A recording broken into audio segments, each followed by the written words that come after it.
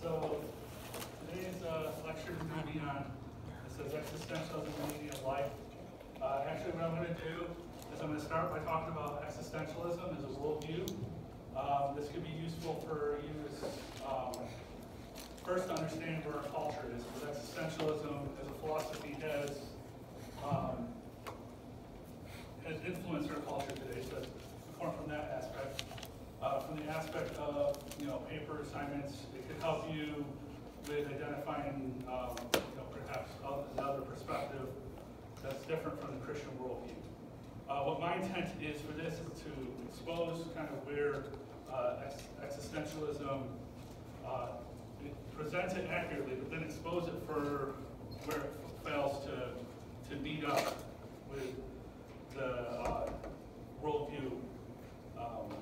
Worldview standpoint, how it fails to stand up. Then I'm going to get into eschatology, and I'm going to do a little bit on what's called eschatology is kind of divided into personal and cosmic.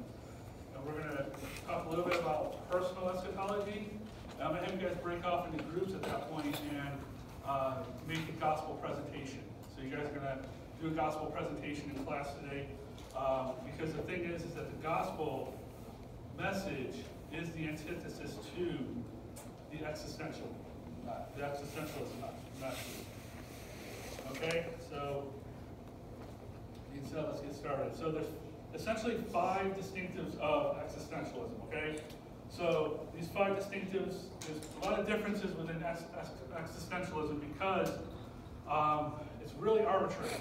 Each of the existentialists can have their own views about things, but there's 5 distinctives. So the first one is existence precedes essence. So our experiences in life and how we live our life define who we are. We're not, in existentialism, we determine our essence. We determine who we are.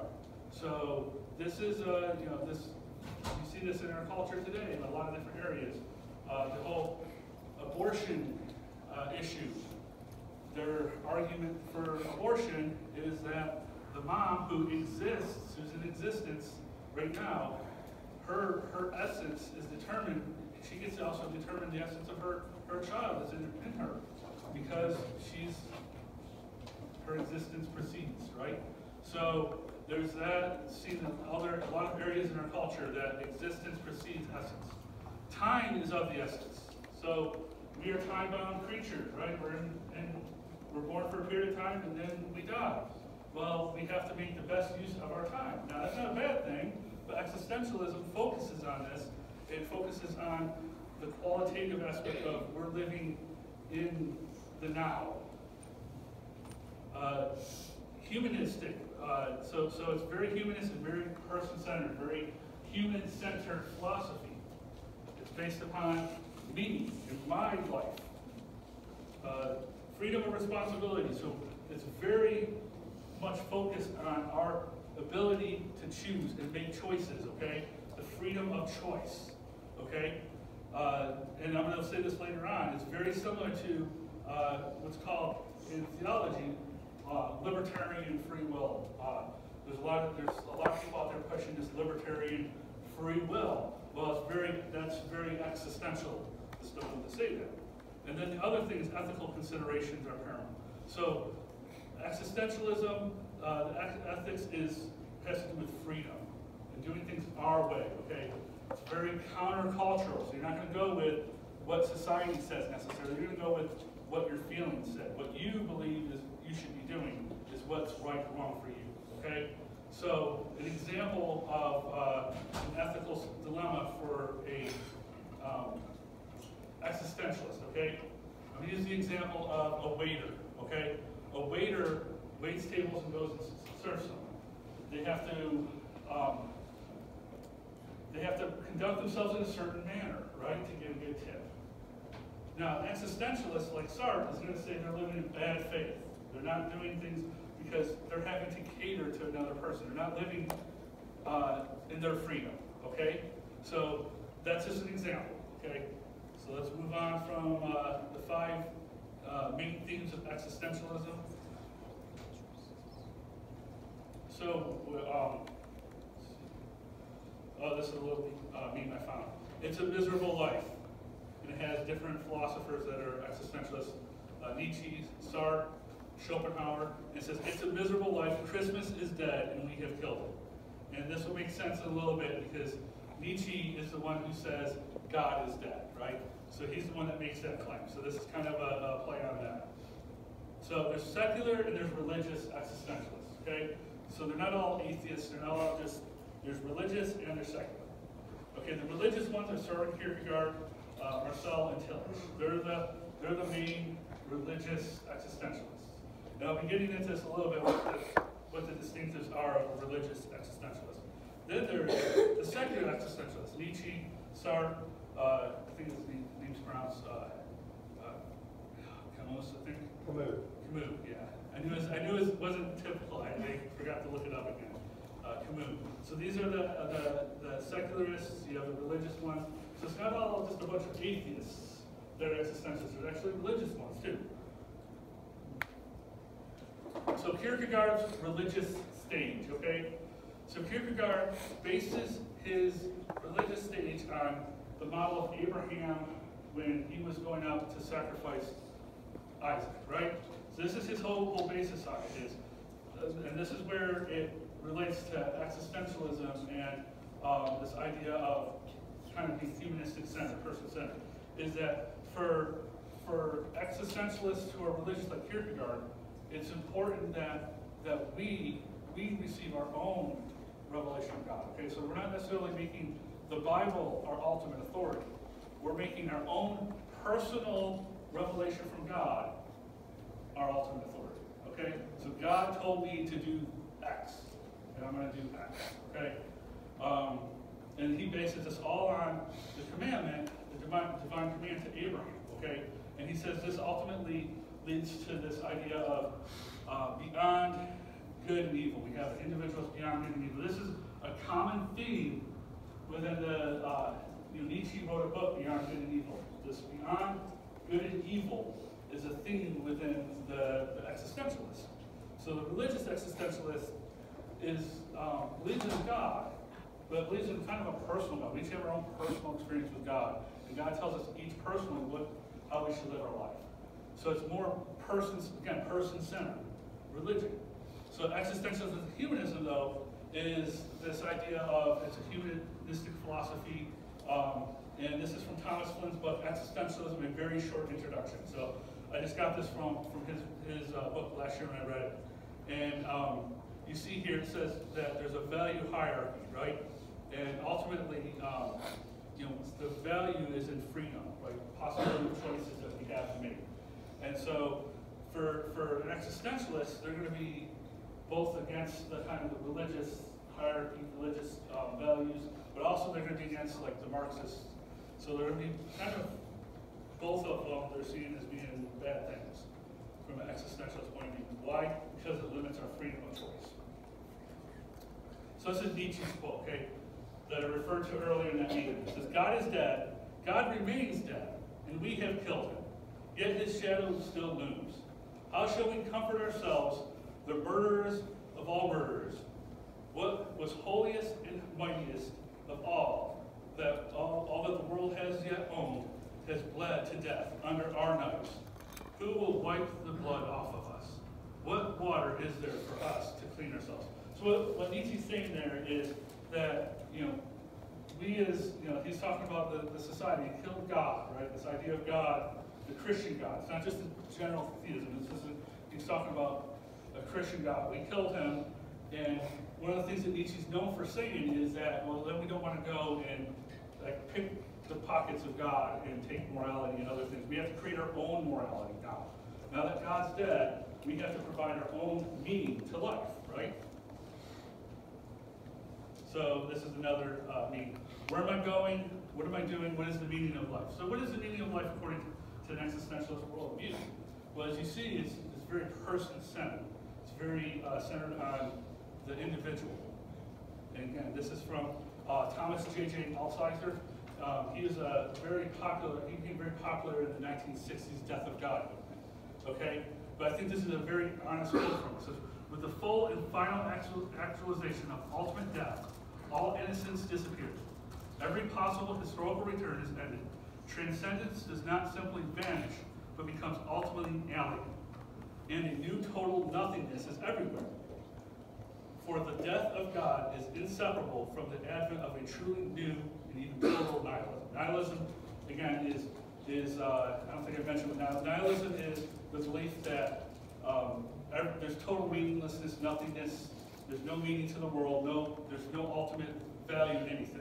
So a new true desert and abyss, a nihilism that Nietzsche knows as a consequence of Christianity, a consequence of the uniquely Christian God, that God who alone has made possible and necessary our ultimate abyss. So this is a existentialist, who's a secularist, an atheist, who's being very honest about what happens when we abandon the Christian God.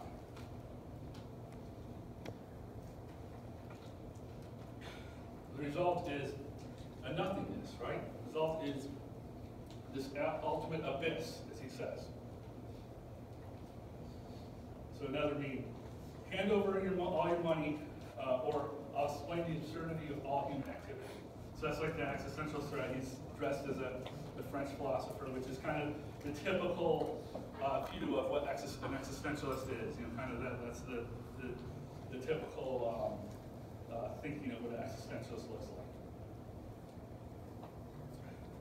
So now that we've kind of brought about some of the aspects of existentialism, devoid of meaning in and of itself, we have to provide meaning to our lives. Okay. Now, when it comes to the value of life, meaning of life from an evolutionary and existentialist view, this is what is said here. It says, this is again David Grosh, evolutionary and existentialism, social biology, and meaning of life. It says human beings define themselves, give themselves meaning, and establish essence only via their existence.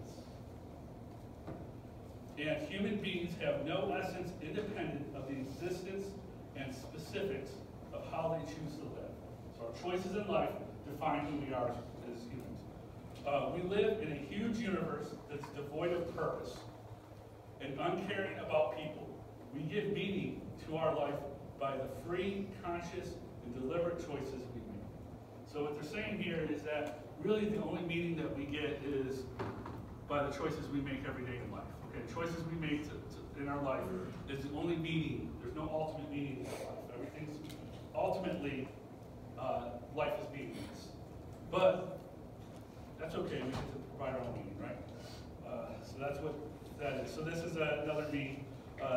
Nobody exists on purpose. Nobody belongs anywhere. Everybody is going to die. Come have a beer.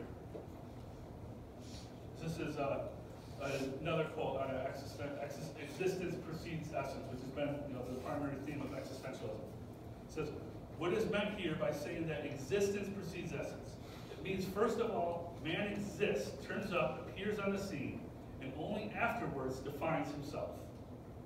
If man, as the existentialist conceives him, is indefinable, it is because at first he is nothing. Only afterwards will he be something. And he himself will have made what he will be. So again, very person-centered, very individualistic. We are nothing until we start making choices and choose what we want to do with our life. Then we become something. Other than that, we're nothing. So again, this is kind of another funny meme. Kierkegaard borrowing from Descartes there. I think, therefore I am. I am, therefore, This is kind of a funny take on it. Freedom of choice and responsibility, okay? Man is condemned to be free. That's a very important phrase that existentialists use. We're condemned to be free because once thrown into the world, man is responsible for everything he does. It's up to you to give life a meaning. So it's up to you to give your life a meaning. Life's meaninglessness and there's nothing there. We're condemned to be free. And another quote, better to die on one's feet than to live on one's knees. Freedom is what we do with what is done to us. So the freedom of choice is very paramount to the existentialist worldview.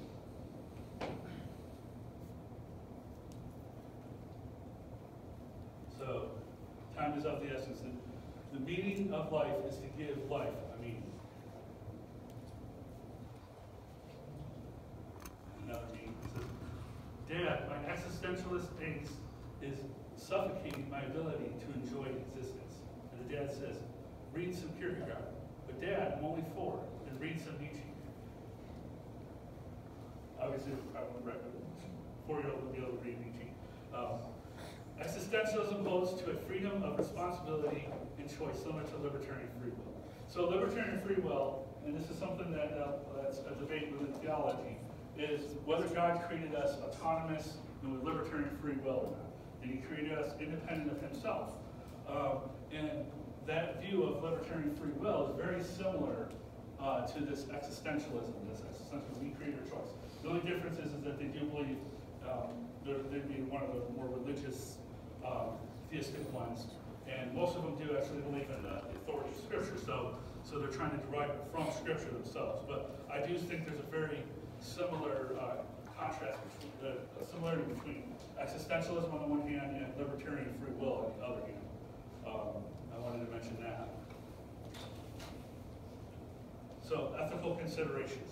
The choice of authenticity, so that's very important, be authentic. Authenticity appears to be a moral decision.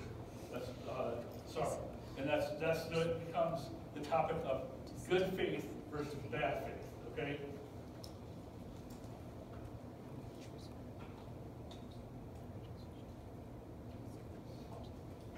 So living in good faith versus living in bad faith. So, Sartrean notions of bad faith is widespread notion of self-deception. Deceiving ourselves is a notion of neglecting our openness to being, and instead going with the flow, just going with what society's doing and kind of just going with the flow, not really making choices for ourselves. To live inauthentically is to do as they do, like a society is telling us to do. So it's very countercultural, very go against the grain of what society is doing. We make our own choices. So, there are 2 forms of bad faith for sorrow.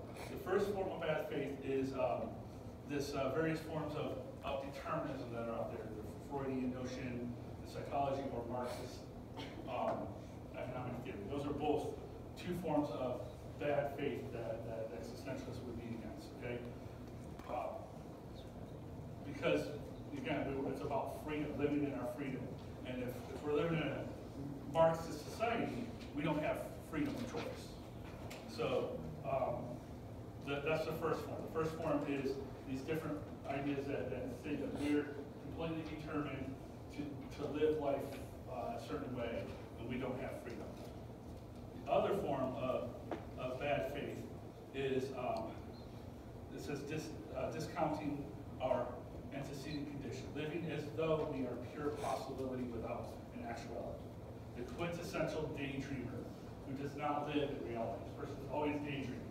And I point to The Secret Life of Walter Mitty. So in The Secret Life of Walter Mitty, he's always daydreaming. He's always living in this other fantasy world. He's not living in the real world.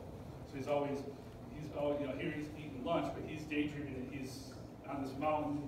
He always has this adventure he's daydreaming about. But he's not actually living in the real world. And that's considered living in bad faith for existentialists, because we're not actually making choices in the real world, we're just living in a fantasy world. So, good faith according to Sartre. Let's get good news, right? Good news, the gospel according to existentialism. The good news is that we must realize what it means to be. We must realize what it means to exist. Experiencing our contingency. The resolution to live by my being unto death. So I'm going to live until I die. I'm going to live my life the way I want to live it until I die. Okay, so according to the socio-biological existentialism, the sole purpose is to pass on our genes. So according to the biological method, evolutionary method, our model, our sole purpose is in existence is to live, pass on our genes, okay? To pass on, to have children to pass on our genes to. Other than passing on one's own genes, there is no meaning, purpose, and there's no right or wrong. Just blind, pitiless indifference. So that's the evolutionary model. So existentialism philosophers like Kierkegaard, Nietzsche, Sartre, they encourage people to rebel against their personal lives. So with this, they would, in this example, okay, our society pushes this idea of the social biological evolutionary model, right? That our only purpose is to pass on our genes. Well, from an existentialist point of view, we must rebel against that. Okay, not have children, not pass on our genes. We don't want to live in bad faith like these evolutionary people want to. We need to rebel against that and live counterculturally. So evolutionary existentialists, there are evolutionary existentialists out there. Okay, let us grant, if only for our argument, that human beings, like other living beings, are merely survival machines for their genes. Robots whose mandated purpose is neither more or less than the promulgation of their genes. If so, then there's no more inherent meaning to life, as seen in the evolutionary terms, than viewed by the existentialists. So what they're saying is, there's really, there's no purpose to life. Okay, we're just saying that we're no different. We're just like robots, passing, trying to keep the humanity to keep going. But there's really no difference between that, passing on genes, and living according to the existentialist philosophy. Essentially, they're both the same. Why not be an existentialist then? So this is Nano the cat. So she wants to be a cat. Okay. So how can Nano the cat, a 20-year-old human female who believes she is the wrong species, exist in good faith? Right? Nano the cat. She's a human, 20-year-old female, but she believes that she's the wrong species. She's a cat. So what about family and society? Remember, countercultural. She's not going to do what her family doesn't do. Not going to do what society doesn't do. She's a cat. She's a lizard cat. What about the essence of humanity? Existence precedes essence. She chooses to be a cat. She's welcome to be a cat. That's what that's kind of a. So I want to put existentialism on trial. Okay. So 9/11. I know a lot of you were maybe born around that time. You don't remember 9/11. Okay. But what happened was there's these planes that were crashed into these buildings, the Twin Towers, and these events were done by militant, religious, extremists who believed God was telling them to do this. Okay, from an existentialist point of view, though, they were living in good faith. We cannot say they were living in bad faith. We must accept that the events of 9/11 were done in good faith from an existential point of view. So that event, from an existential point of view, because they have that independent personal revelation of God, they're trying to obey their own personal life. They're making their choices. They're living in good faith. Okay? As long as they're doing that, they're living in good faith. So, as I end the comments about existentialism, okay, those are your eyes on cocaine, those are your eyes on marijuana, those are your eyes on existentialism. So we're going to move here from this, because I think you'll see that existentialism does not provide any hope beyond this life. The only hope is we have to make the best choice we can in the life we live now. So there is no eschatology, personal eschatology in existentialism. We're just living for the here and now. So eschatology, the term eschatology, is a combination of two Greek words. Eschatos meaning last things or last, and logia meaning word or discourse. So it's literally the study of last things, okay? And there's cosmic eschatology, the whole world of the human race, and there's personal eschatology. What is going to happen to you when you die? Your personal, individual destiny as a human being after death. So this is where we're getting to the gospel message, okay? The gospel provides the antithesis to the meaninglessness of existentialism, okay? So every worldview said every worldview has an eschatology. Now, existentialism makes it all about the here and now, so their eschatology is very weak. In the Christian worldview, the future is based upon our hope in the second coming of Jesus Christ. Now, personal eschatology, then, as existentialism, there is no future existence apart from what we live now, just the here and now. With Christianity, everyone will be judged by God. So we have a personal, so I want to provide a video on the gospel. The gospel is about the glory of God. It's the story of God's redemption and saving sinful, unworthy people. It's a story that begins before the world did. It's a story of us. God creates us, man, in the garden, in perfect fellowship with Him, unstained by rebellion, brokenness, sin. And fall enters into God's creation. And God does something that is unexpected. Rather than doing what God should do, could do, because He's holy, God promises to save. He doesn't come in and simply bring the curse, but He promises first the Messiah, the woman's seed, who will come in and through this work, the woman's seed will crush the head of the serpent and be bruised on his heel. There's a story of God's grace flowing through history. It's a story that God tells in vivid detail, in high definition, about the Messiah. Long before Jesus ever walked on the earth in His earthly ministry, God told us every detail necessary to know Jesus as Savior and as Lord. The story is God's coming to save. Isaiah 9, verses 6 through 7. A son is coming, a child is coming.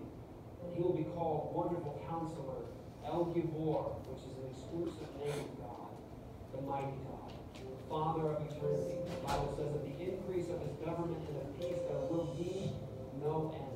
The Bible tells us when He's coming, Daniel chapter 9, that He'd be cut off before the destruction of the second temple. The Bible tells us about His life and ministry, that He would, Isaiah 53, be wounded for our transgressions, crushed for our iniquities. The chastisement for our peace would be upon Him, and by His wounds we'd be healed. He'd be pierced through for our transgressions, that He would be numbered among the transgressors, that He would be the one that would justify the many as He would bear our iniquities. He'd be counted among the rebels, the Bible tells us. But that's not all. That's not all. The Bible tells us that this Messiah who's coming is coming to bring salvation and forgiveness, that He would redeem us from our sins, but there's more. He would actually be coming to bring a kingdom, His rule in history.